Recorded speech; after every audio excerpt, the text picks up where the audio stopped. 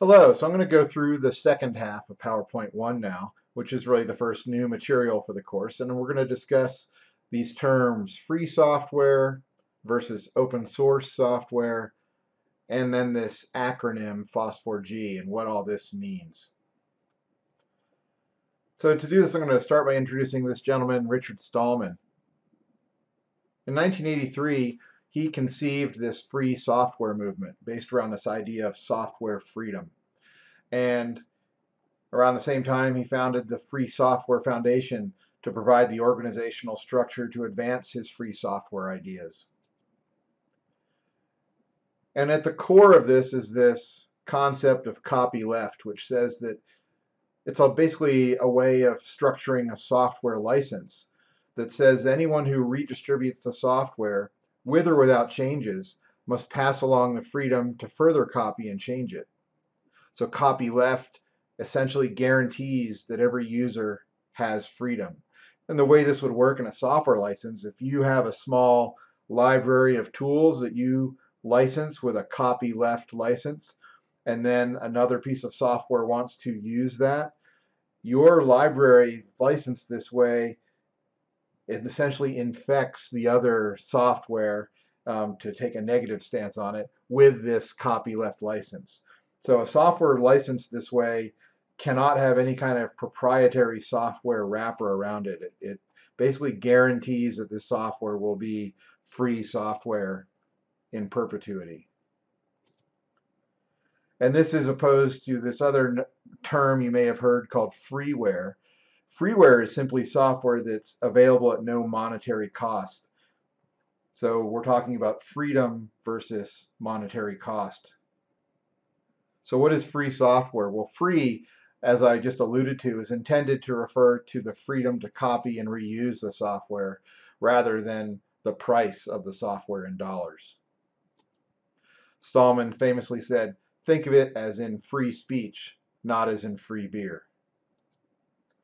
And he came up with 4 kinds of freedom for the users of the software, that he felt these are the freedoms that software users should have with the software that they're working with.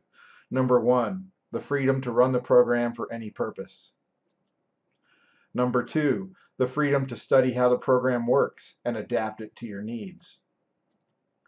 Number 3, the freedom to redistribute copies so you can help your neighbor. And 4, the freedom to improve the program and release your improvements to the public so the whole community benefits. And you'll note that number 2 does necessitate access to the source code. To study how the program works, you need to access the source code, even though making the source code available isn't explicitly stated in these freedoms. Then we get to this other concept behind software called open source software. And this term was coined by Eric Raymond in 1998. And he basically thought the term free would be misunderstood, which it often is, which is why I've had to go through and explain that it's free as in free speech rather than free beer. So with the open source software concept, the source code and certain other rights normally reserved for copyright holders are provided under a software license that meets the open source definition or that's in the public domain. So this license permits users to use, change, and improve the software and redistribute it in modified or unmodified forms. Sounds very similar, and it's very often, this open source software is very often developed in a public, collaborative manner.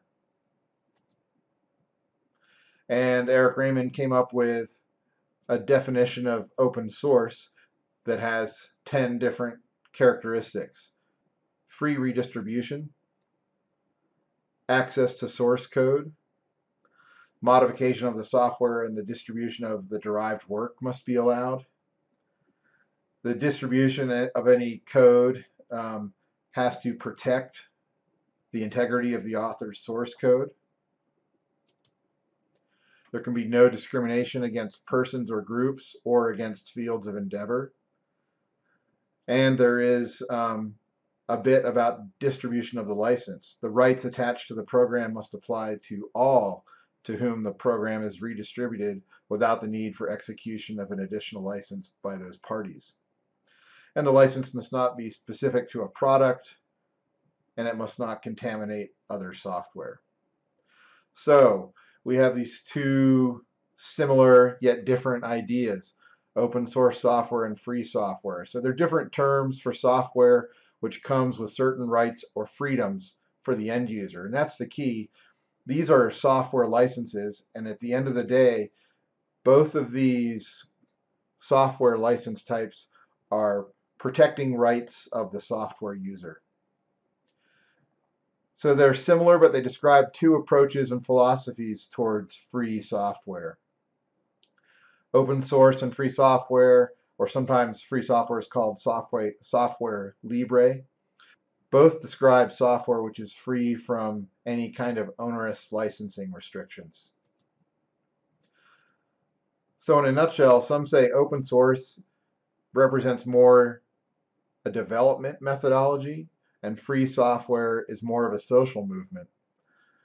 At the end of the day, most open source software meets the definition of freedom, and most free software is open source, so there's access to the source code. You can study how the program works. Because of that, most people now just use this term Foss, free and open source software. Or for the geospatial industry, Foss 4G, free and open source software for geospatial. The term open source seems to be much more prevalent in popular culture than free software, which is why I used it in the name of the course.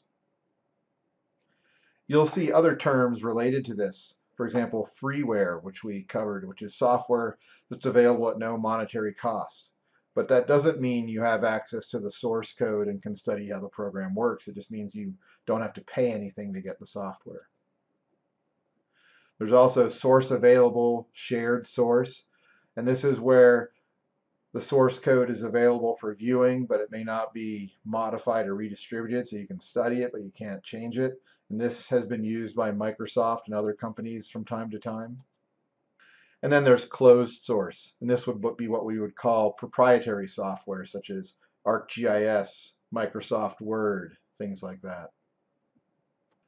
There are also other terms with this word open in them. There's open standards. And open standards are standards that are vetted in a public forum, and input is available from different organizations and people. Basically, the public can comment on these standards, and they get developed in an open forum. So examples of open standards would be most things related to the internet. So HTML, for example, is an open standard. Because it's open, people can write browsers, create their different browsers, and every browser can interpret an HTML page and render it correctly. So geospatial open standards that we'll cover at the end of the course are these OGC standards: WMS, WFS, and WCS. So OGC is the Open Geospatial Consortium. WMS is a web map service. WFS is a web feature service. And WCS is a web coverage service. And we'll get into more of that later. So more on other terms, there's also open data. And this is data that is licensed and distributed in an open way so that people can contribute to it. So Wikipedia is kind of an example of this. And there's an open data set called OpenStreetMap that is essentially the Wikipedia of base maps. And we'll be talking more about that in the middle of the semester. So all of this boils down to legal concepts and licensing. So all free and open source software packages are licensed, and the license contains the terms for how that software can be used and distributed. So free and open source licenses are always focused on giving the end user rights. And there's several common Foss licenses. GNU, GPL, BSD are common Foss licenses. And this is contrasted now with proprietary licenses like the one for ArcGIS, which focus on restricting your use in some way. So for example, with a proprietary license, that license is going to restrict your use. It's going to limit the number of machines you can install the software on, the length of time you can install the software for, so like a calendar year, or the number of features that are available to you.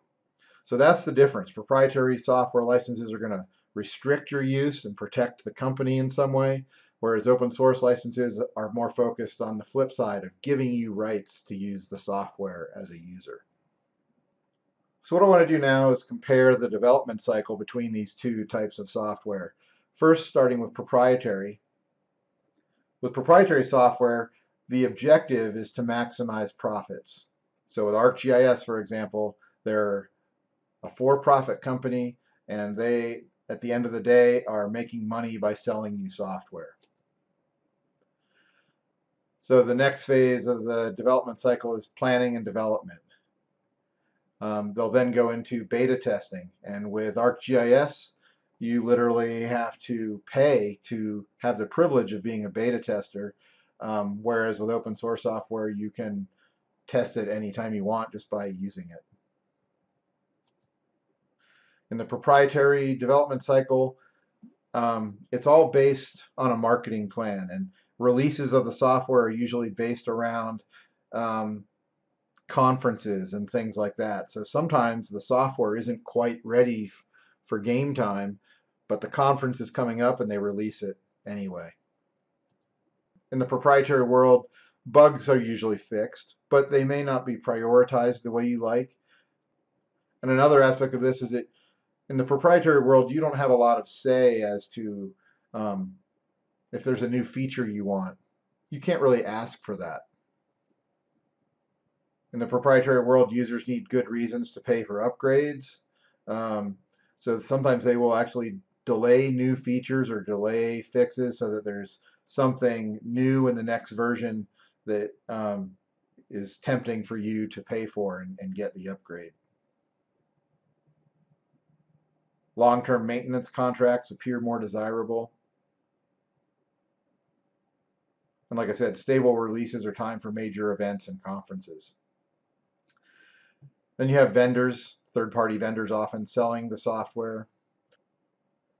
And now we'll compare this to the open source development cycle. With an open source software, the goal is always to create some stable software that solves a problem. So with QGIS, for example, the problem is to create a desktop GIS that works well. And in the open source world, there's a lot less distinction between end users and software developers. So for example, it's very difficult to actually get on the phone or email a developer at Esri and talk to them. But you could contact any of the QGIS developers, ask them questions and things like that, and most of them end up being users as well. So there's a lot more mixing in the community of open source. Since there's no monetary cost, there are no vendors that divide the developers from the users. Communication's easier. New fixes get out quickly. If there's something that is, since the developers are usually users too, if there's a bug, they will usually squash it very quickly as soon as it's known, which actually puts the onus on the users to report bugs when they find them, because the developers can't fix a bug they don't know about. If a good solution isn't reached, the project dies. So if the project ends up not being valuable, it just goes away. As long as it's useful, it'll go on. So in the community of an open source project, it's really a duocracy, meaning if there's something that needs to be done, like if you wish the documentation was better, you can contribute to it and make it better. So any skilled individual can contribute to projects in many ways. There's obviously the programming and the code development, and most of us are probably not going to be involved on that end, but we can all be involved in testing new features, reporting bugs, writing user manuals, translating, creating training materials, working on documentation, and things like that. So the way these open source projects operate is if very small ones may be led by one individual, one programmer, which would be called a centralized project, and they can, by default, make all the big decisions. Most bigger projects are operating like a democracy, and there's a steering committee. So committee members might include individual developers, sole proprietors, or there may be companies who have developers on staff, and then other organizations, even university organizations or municipalities and things, can participate on the steering committee of an open source project if they see a value in that. So at the end of the day, free and open source versus proprietary, is one better than the other? I think to most of us, the availability of the source code isn't the most important factor, but the freedom may be, and certainly the monetary cost can be as well. But beyond that, I think generally speaking, Foss software has to be evaluated in the same way as proprietary software. So with any piece of software, you have to think of, will the software meet my needs?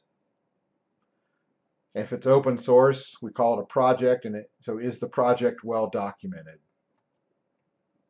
How big is the user community? How broad is the development community? Are there people across industry sectors, or is it kind of just focused on environmental work or something like that? Is the software modular? In other words, can you bring in data sets from other software into this software, and will the outputs go into the next phase of a workflow? So these are the kind of things you need to ask regardless of whatever software you're using. So this slide compares open source versus proprietary software in a variety of arenas. So we have operating systems. So there's Linux on the open source side, Windows and Mac on the proprietary side. There's in mobile operating systems, there's Android, which is, there's a lot of flavors of Android now, but at its core, it was an open source project, versus Apple and Windows Mobile. With Office software, there's Microsoft Office on one side, OpenOffice on the other. Image manipulation, you can use Adobe Photoshop or GIMP. For drawings, there's Inkscape on the open source side, Adobe Illustrator on the proprietary side, and on and on and on. So these days, there's almost always an open source equivalent to a proprietary piece of software. Even with social networks. So with Twitter, a lot of people have been getting upset with Twitter. So there's a fairly new social network called Mastodon that is open source, and you can set up your own instances of it and things like that. In the geospatial realm, we have a complete array of free and open source software. So the top section here are the desktop pieces. We're going to be working with QGIS. There's also another open source desktop called MapWindow, another called GVSig, GrassGIS, and UDig. For doing work in the field, there's an open source project called QField that's related to QGIS. There are a lot of remote sensing tools in the open source world. Web mapping is really historically where the open source world has shined. And spatial databases as well. We're going to look a lot at Spatialite, GeoPackages, and PostGIS in this course, and those would be compared with an Esri file geodatabase or ArcSDE. This slide just shows you one example of a very successful open source project. So this is a slide that shows the use in web servers from 95 to 2011. And the blue line here is Apache, which is an open source web server. And for most of the duration of the internet, Apache is the most popular, commonly used web server. For secure environments and things like that, open source is usually valued quite highly. So in summary, free software gives you the freedom to run, study, redistribute, share, and improve the software. Open source software at its core describes a development philosophy where the source code is made available to end users. Foss is both a legal concept and a development philosophy then. So this first week, there's a first class exercise that you can work on today, and that will just allow me to get to know you better and see where you're at with GIS and what you know about open source already. This week, there's also a reading assignment that will be due next Tuesday. You're going to be reading this Open Source Approaches to Spatial Data Handling, Chapter 2 PDF, which will cover some of the same material I just went through, so it'll reinforce some of these concepts. So I want you to answer those study questions and turn those in. And then there'll also be a lab to work on this week as well that you can do later in the week.